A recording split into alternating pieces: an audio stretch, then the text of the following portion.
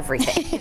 So between those rising gas prices, grocery prices, and inflation, it might seem like saving money is really hard to do right now. But you can find some tips on saving cash all over social media, including on TikTok. So new for you this morning, I looked into some of these financial TikToks to see how reliable they actually are at helping you make ends meet.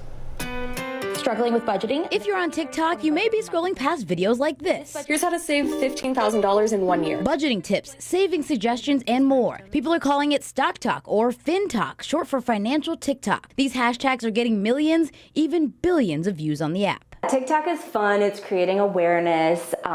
People can get really savvy, but they only have 2 minutes to explain it to you, and I think finance takes a little bit longer than that. Sarah Blankenship is the COO at Wilcox Financial in Amherst. She's on TikTok and says these videos are a good start. If you like it to be fun and a little bit of a game to challenge yourself to set some money aside, there are a few risks at doing it that way, though. In fact, TikTok even has a warning for users saying before you follow any financial advice you see on TikTok, do your research. So we are doing that for you. Blankenship and I sat down to check out these trends. First, the budgeting tips. Here's how to budget if you get paid bi-weekly. If you're following along with these videos, she emphasizes there's no one way to do it. You have to do what works for you. If you're someone who really likes journaling and keeping notebooks, then absolutely. Some people really love everything inside their smartphone. Trend number 2 is 50-30-20 spending. This budget tells you exactly what to do with your income. The suggestion is to split your income into percentages of needs, wants, and saving, which Blankenship says is a good way to break it all down, but also not one size fits all.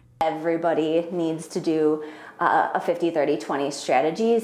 Everybody has a different lifestyle. So you might be better off with a 10-60-30 strategy instead. Lastly, cash stuffing or envelope challenges. Each week you'll pick an envelope and put that much money in it. Blankenship says you might want to think twice about this one. It's risky. It's in your house. It could get lost or stolen or otherwise, and so it's always usually better to have it protected in your bank account. And in your account, she recommends instead setting up automated savings so you don't even have to think about it. Bottom line here, use Fintok as a learning opportunity. Learning about finances, learning about the economy is super important.